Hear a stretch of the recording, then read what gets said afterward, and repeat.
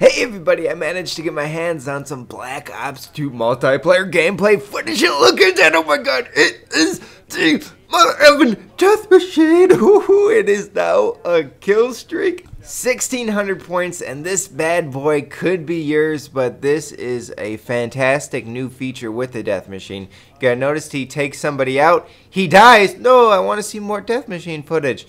He brings that bad boy back out. You get the Death Machine until all of the bullets run out of it. So no longer if you get the Death Machine and die with it, you automatically lose it like it was in Black Ops. And now it is a kill streak. I've been wanting this forever. So guys, I can only post a minute of footage. I hope you enjoyed it. Please give it a rating for this fantastic Death Machine news. Stay tuned. I got more Black Ops news on the way. Thanks for watching and have a good day. Bye.